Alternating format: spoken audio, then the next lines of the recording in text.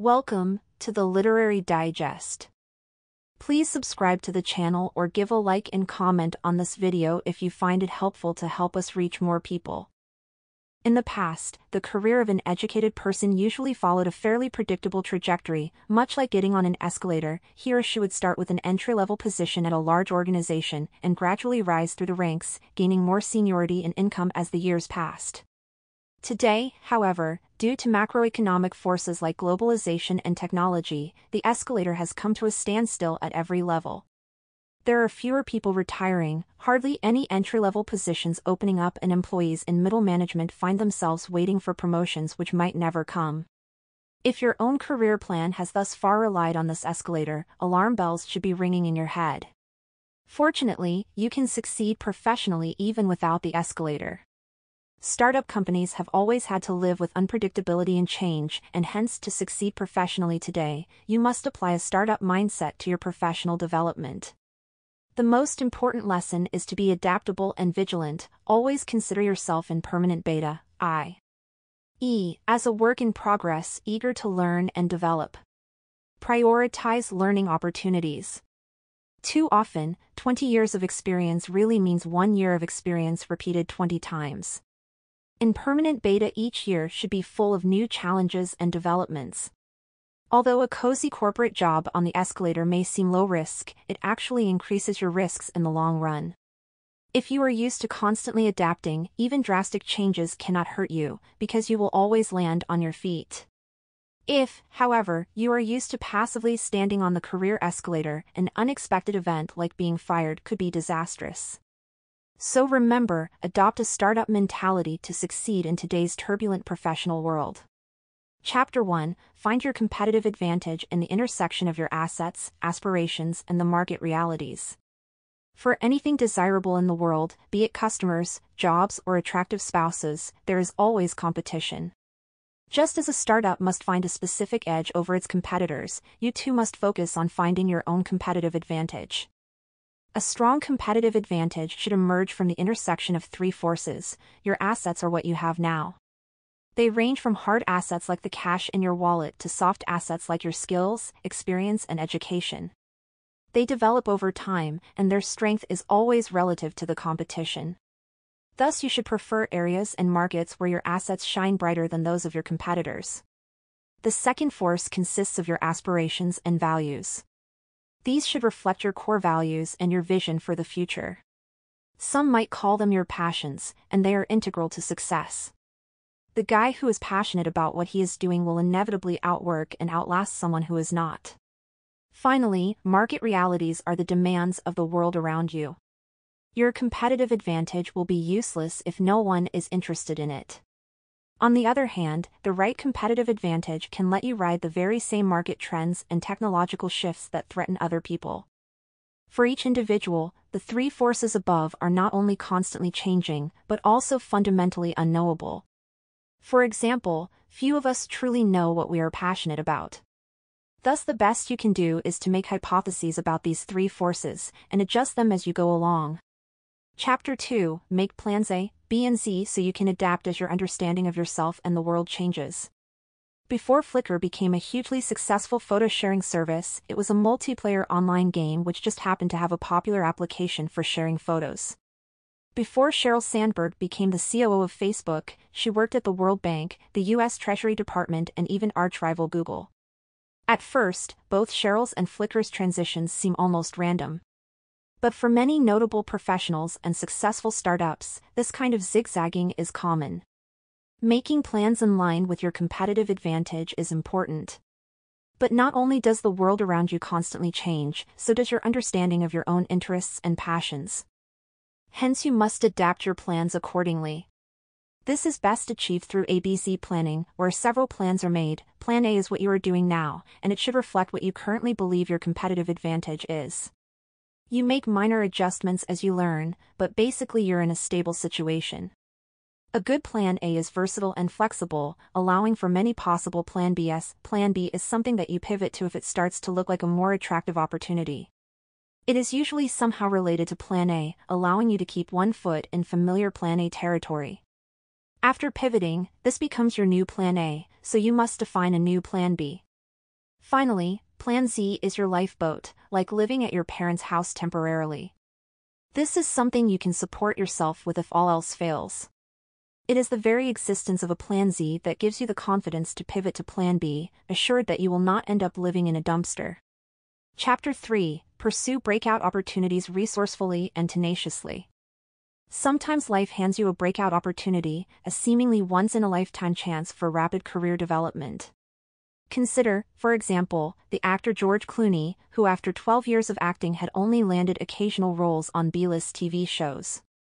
Hearing about a new groundbreaking medical show called ER, he decided it was his breakout opportunity and convinced the producers to let him audition. The show was a huge hit, and the rest is history. But breakout opportunities do not come gift-wrapped or clearly labeled. They are extremely rare, difficult to pursue, and most likely will not fit your schedule at all. You'll want to give up and let them pass. But if you do not seize them, you will lose them. Hence, you must commit boldly to the opportunities you identify. Too many golden chances are wasted because people want to keep their options open. To move forward in your career, you must commit to specific opportunities and pursue them with both resourcefulness and tenacity. Consider the founders of the online accommodation service Airbnb. They believed in their idea, but had trouble meeting day-to-day expenses. Instead of giving up, however, they got resourceful and sold election-themed cereals to finance their business until they reached profitability. Or for a lesson in perseverance, consider the online music startup Pandora, which struggled for almost 10 years through evictions and lawsuits before taking off properly. Chapter 4: Engage a lot of people to ensure lucky things happen. Just as life-changing job openings are rarely advertised on public job boards, breakout opportunities are not available at dedicated opportunity stores.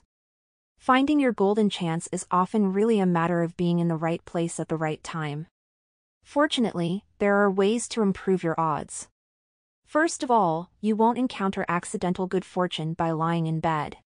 Instead, you must actively court randomness and serendipity by being active and engaging people. As one entrepreneur said, the best way to get a lot of lucky things to happen is to ensure a lot of things happen. Joining or even founding small, informal networks and organizations, whether book groups, beekeeping clubs or conferences, is a great way to meet new, interesting people and thus increase the flow of opportunities available to you. Such groups work best when they're composed of like-minded and driven individuals who live close to one another and who have some common interests or experiences. In such groups, the ethos of sharing and cooperation is often so strong that collaboration occurs even in mildly competitive situations. A prime example of such a network is the so-called PayPal Mafia, consisting of the former executives of PayPal. This network, though informal, proved a rich source of opportunities for its members, who shared ideas and collaborated on projects together, despite the occasional competitive setting. Members have gone on to found or finance some of the biggest success stories of Silicon Valley, ranging from LinkedIn and Facebook to YouTube and Yelp. Chapter 5: Gain an advantage by taking intelligent risks. Risk is an inherent part of life, and almost all opportunities worth pursuing involve some degree of risk. Different people have differing attitudes toward risk, and those attitudes evolve over time.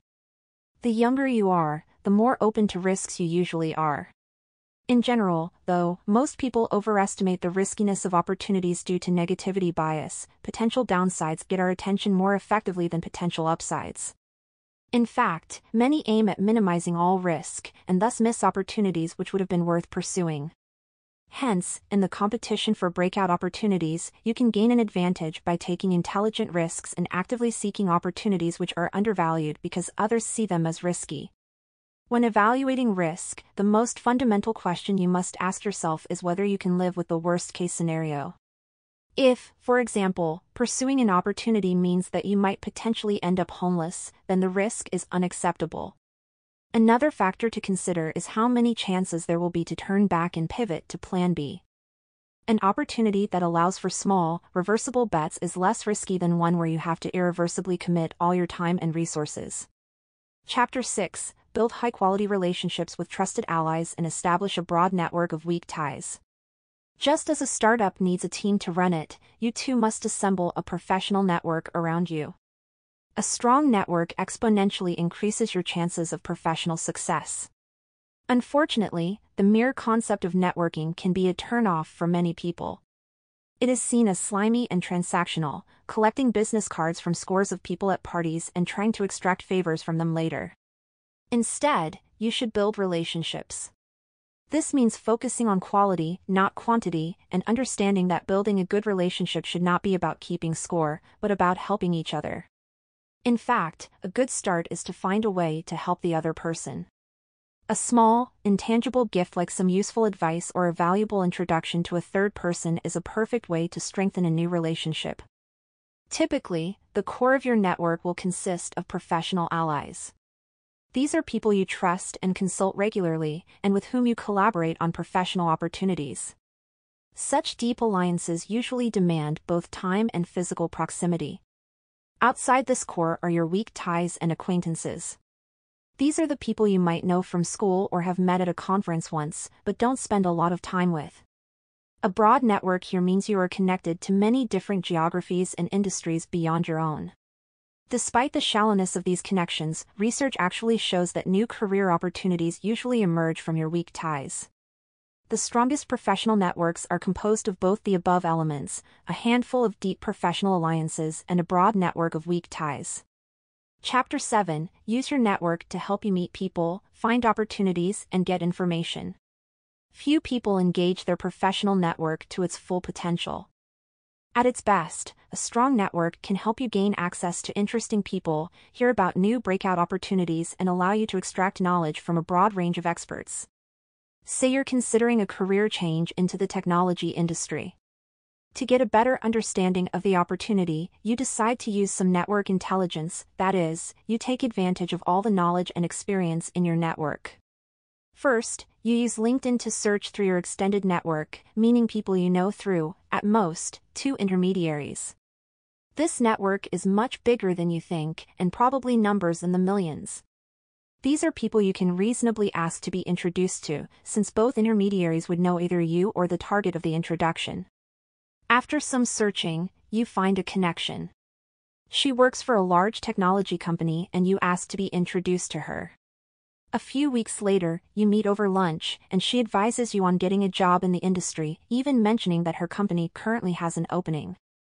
You wonder whether this might be the opportunity you've been waiting for and decide to consult your network. You get opinions from people who know the industry well, but also from personal acquaintances who can judge how the opportunity suits your priorities and personality.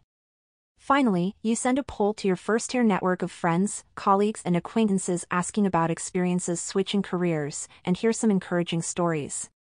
After carefully considering the aggregate of the information, you make a confident, informed decision. Final summary. A startup company can provide many useful lessons for professional careers as well. To succeed in today's turbulent professional world, you must be competitive, adaptive, and use a strong network around you to find and pursue breakout opportunities. Thanks for listening. If you enjoyed this, please like and subscribe to the Literary Digest for more videos like this one. And don't forget to leave a comment below and let us know what you found most helpful. Until next time, keep striving for success.